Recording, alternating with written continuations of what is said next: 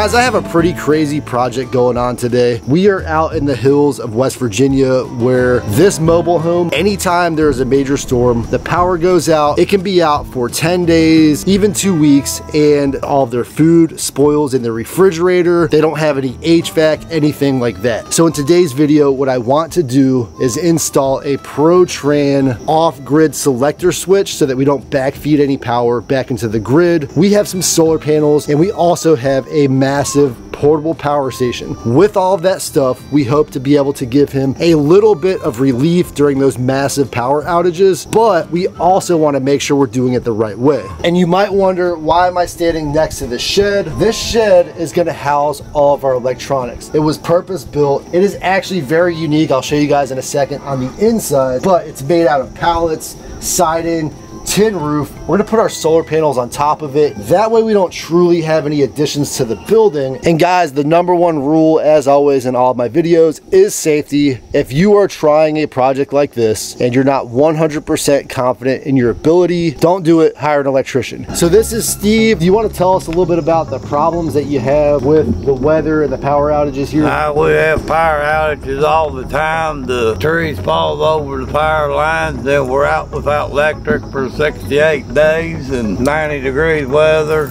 Everything runs in the refrigerator, the freezer. It was a catastrophe. The system that we have for today's installed is a Mango Power E. I did a review of the Mango Power E probably 2 or 3 years ago. Steve has had it. It has been his backup system ever since I did that review. We're gonna install it probably either on the top shelf or a split between the bottom and top shelf here. Steve, how many solar panels we got today? 1, 2, 3, 4, 5, 6. Let's just do the 4 ones that are the same. Yeah, okay. For this setup, we do want to use the similar solar panels because he's got several kind of random panels. For that Mango Power E, we want to make sure that the voltage is the correct voltage, and we're going to do, I think, a 2 series, 2 parallel setup. And so with the 4 panels, we're going to get very close to 1,000 watts of input in that system.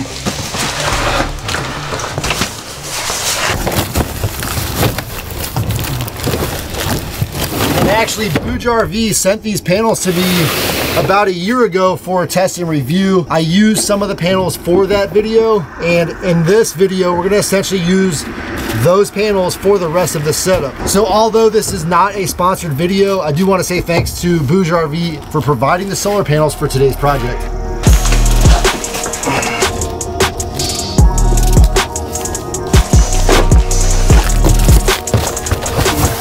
Perfect.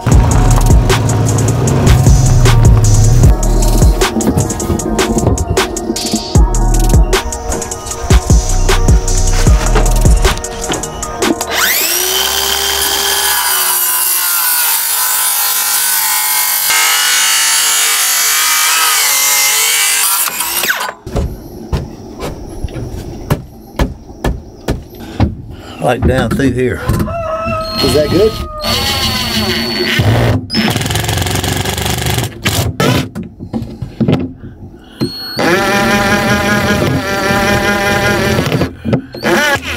There you go. Okay.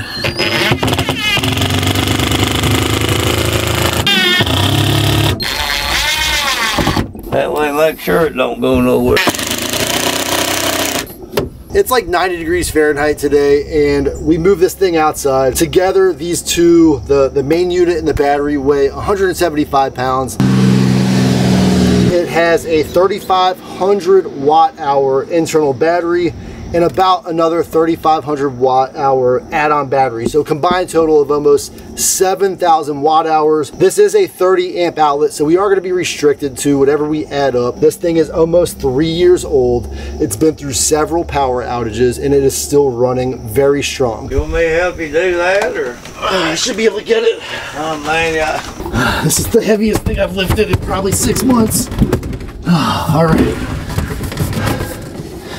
I'm curious if that second battery is going to fit on top of there. I'm not 100% convinced. Got 13.5 inches. Perfect fit. If we can get it.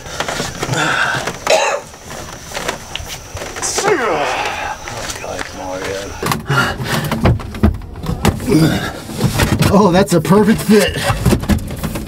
Fit in there good, didn't it? Give ourselves some space. 175 pounds. If you've been watching the channel for a while, you know I recently had a surgery, so that thing was definitely a job for me. And the best part about this setup is there's plenty of space around the edges. That way we have airflow. Why don't you tell us a little bit about how you built your building? Well, went to Royal King and got 5 big skids, oversized skids, put them together and insulated it, put the siding around it, and the roof is even a big skid, so, and they come out real good, and they're solid oak skids too, so they ain't going nowhere for a while. The screws, they come from Temu. They're cheap screws, but they worked. I got my building put together with them, and of course after wasting a half a dozen of them to get the other dozen, but it worked. I got to get these panels unboxed, and I also double checked that input on the Mango Power E.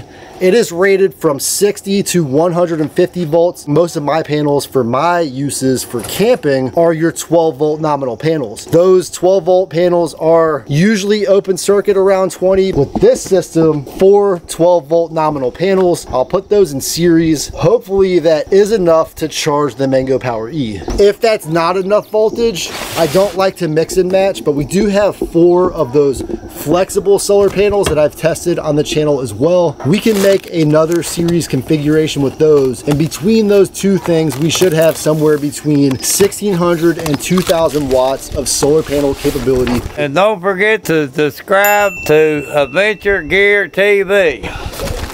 All jokes aside, this panel is a no-go. As this thing got broke somehow, unfortunately. In this configuration, this is an absolute fire hazard, so this one is a write-off. We're not going to be able to use it. It's essentially junk, and now we're down to 3 panels, so we may end up going into those folding panels anyway, just to achieve the voltage that we need to power that Mango Power system. In reality, I do throw a lot of stuff, but these panels, I absolutely would not intentionally damage these, because now this is a fire hazard. As I said, the glass is broken. It's an open electric surface. The corners are pretty broken up, and so I feel like potentially in shipping, and this is a problem I've dealt with in the past, carriers get excited, they carry all this heavy stuff to the Adventure Gear TV studio, and occasionally they will just drop stuff on the corner, things like that.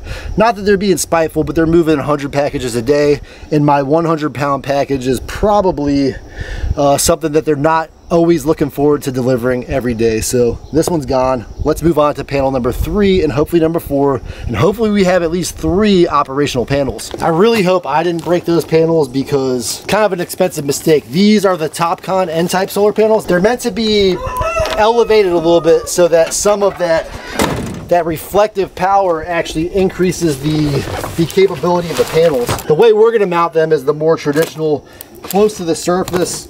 So we're not going to get that full reflective capability, but even without that, these are rated at 200 watts. This panel is not broken, so we do have at least 3 good panels, plenty to get us started. So we got a couple of issues. Luckily, we could find the solar panel input for the Mango. We're going to hook this up. We're going to just pre-arrange the solar panels. We don't have any mounting brackets. We don't have any hardware to mount the solar panels permanently. So we're going to get everything essentially dry run, set it up, make sure we're at least getting some solar panel in, or excuse me, solar power into the device, and then we can get some mounting brackets, and then we'll move on to step 2. The Mango Power E takes up to 2000 watts of solar power at 60 to 150 volts. So we're not in any danger at all in any configuration of overvolting this system. The only true danger that we have for this project, as I said earlier, is undervolting. If I don't set those up correctly with those 3 panels, I'm still a little nervous that I may not hit the 60 volt output. So just for now, we'll go ahead and set these panels up here, get them kind of lined up. I'm gonna wire them in series, and then I'll test the voltage as they sit right here. If I'm hitting at least 60, hopefully something higher than 60, then this system should work. But I'm really nervous that 60 and these 3 panels together is just gonna be just under that limit that I need. It's almost a perfect fit with 3 of those. Well guys, this is another example of, I don't think this one's gonna work. Both the leads are essentially broken out of this voltmeter. This thing has basically junk. I'm gonna go ahead and just plug them in. my hope here, what I usually like to check before I do this, is I like to make sure that these are wired correctly at the factory. They almost always are. In my entire time playing with solar panels, I really have not had any problems with incorrect wiring, but it's something that's always in the back of my mind. Next step we're gonna do is make a MC4 connector. In this case, my negative side has a female side. This is actually, in fact, a male side. I'm gonna put this male side on my cable. I've already got one almost ready. Number one, I want to make sure this grommet is here and then this piece is ready to screw on. So what I like to do is just kind of get some pre-tension on this, put this through the hole. Doesn't have to be a lot of wire exposed. I probably got about 1/4 inch of exposed wire. Ratchet that down. That piece is good to go. When I screw this in, if I need a little more torque, I do have this little tool right here. Boom. And since we don't have a voltmeter, this is the moment of truth. I've got everything hooked up, all 3 of those panels in series. Now I'm going to plug this into the Mango. 2 things will happen. Either I will let the smoke out, which only comes out once, or the display will light up indicating that we're getting some kind of charge from the solar panels. And I guess we have a third option, which is that we just don't have enough voltage to even activate the Mango. And option number 4 is, of course, that the Mango is 100% topped off. It is showing that the grid or the solar panels are hooked up, but I'm not getting any power in because it's already topped off. And so what I need to do is draw down the Mango just a little bit and see what kind of solar power I'm getting in. So we managed to get a voltmeter that works. Now this is for 3 nominal 12 volt solar panels in series, 75.7 volts, which is perfect. And we're pulling in about 10 amps. 75 volts and 10 amps, that's actually a little better than I thought. So the sun is out right now. We have had some cloud coverage. Right now, I think we're gonna get our max power. Immediately registered that we're on solar power and we're hitting very close to that nominal 600. I've actually seen this go up to 680 watts off those 600 watts of panels. Very satisfied with that result. This would be quite a bit of solar power for kind of an amateur setup. In today's video, we're not going to be able to install this box right here. Steve, you picked this up at like a yard sale or something? Yard sale. Somebody had it, they probably started the project, they never finished it, just like we didn't today. But what we're missing is we want a generator style, like a TT30R output that will go from the Mango power and plug directly into this. For me, the safest bet, I'm not a certified electrician, I don't want to be messing with someone's house, messing things up. We're gonna go ahead and put this back in the box. We're gonna get the right outlet. We'll get this thing installed probably in the next few months. We've got the 3 panels. We've got the wires so that negative and that positive run around into the little building here. We have a door that will eventually get a set of hinges. All of this stuff is absolutely homemade. I feel like if we had plenty of time, we weren't rushing for a YouTube video, we would be able to do that. But right now, I'm not ready to get into that project. If you like the video, please consider subscribing, give me a thumbs up, and I'll catch you in my next adventure.